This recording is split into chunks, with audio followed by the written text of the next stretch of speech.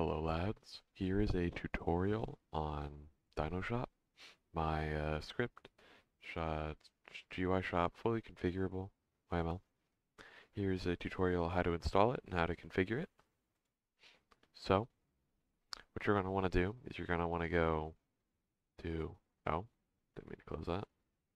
You're going to want to go to the Dino-Shop page, obviously. Once you're here, you're going to want to download. Link in the description, by the way, if you want the link to the script. Now that you've downloaded this, you're going to want to open it. Then you go inside of here. And now, currently, we only support two versions. We support 1.17 and 1.18. I plan on adding future support for versions all the way down to 1.9. I'm not too sure about 1.8. I think I'd have to recode a lot of things for 1.8, but we'll get to that when we get there. So you're going to want to select a version. In my case, I am going to be on 1.18. Let me close this. So I am going to drag out the 1.18 folder onto my desktop. Now we are going to open the Minehut panel, which is what I'm going to be using for this tutorial. Obviously, you can use whatever server host you want. Manage server. Now, a few things before. Make sure you have Vault installed, and then some sort of economy manager plugin. The most common one being Essentials, though I believe there are other ones. But that is a dependency that is not listed. I will list it on the main website after this. But you need to make sure you have Vault and Essentials installed. So now once we've done that, we're going to open up our 1.18 file. And we are going to go to the required plugins folder.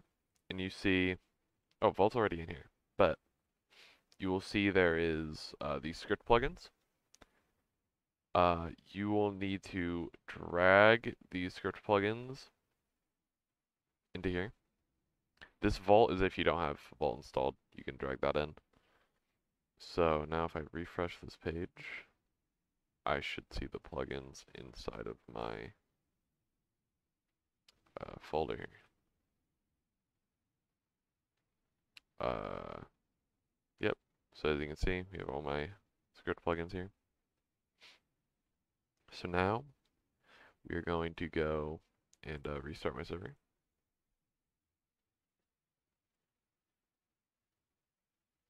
Let's just quickly wait for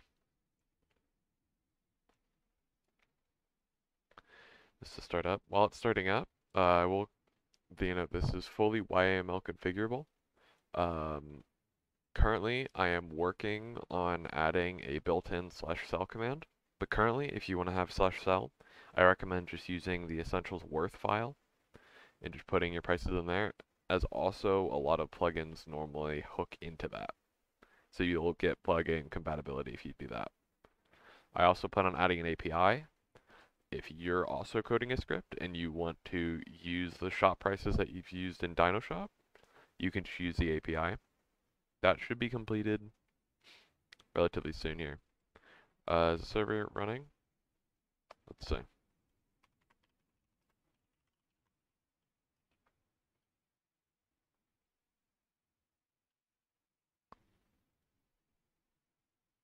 Should be joining here, hopefully. Yep, oh, lagging out a little bit.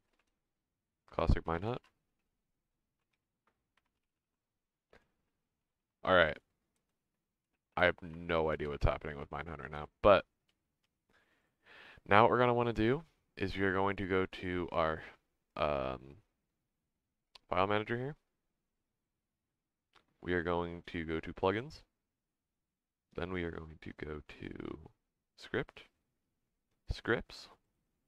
and I already have some scripts here.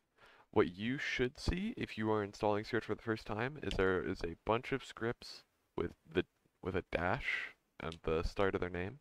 You can ignore all those, you can delete all those, do whatever you want with those. What we're going to do is we're going to create a folder and call this, what was the name that it needed?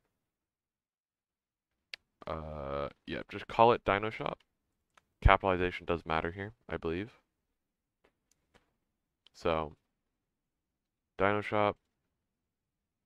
Once you've created this Dino Shop folder, go into the Dino Shop folder in the 1.18 folder we have here, and drag these three .sk files in. Now that we've done that, I will do sk reload dino shop / and as you can see, it's successfully loaded. If it didn't successfully load and you followed all the steps I've said here, to go into the Discord, links in the description. I can help you out with that. So now I should be able to open the shop and do this. So as you can see, there are already items in here. I will show an example on how to configure this.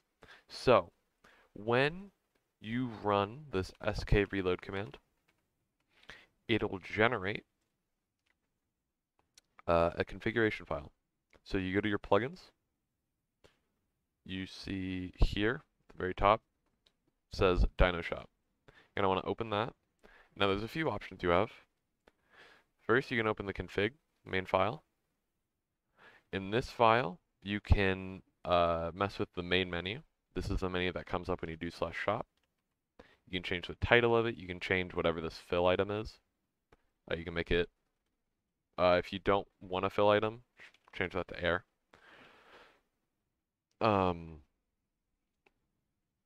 You can also configure the GUIs that show up whenever you want to buy something. So you can configure this GUI. You can cancel a transaction here. But you can configure all that.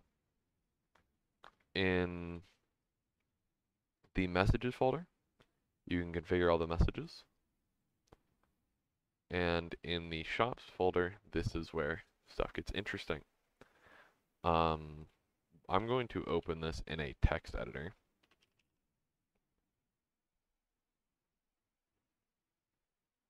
Let me, here we go.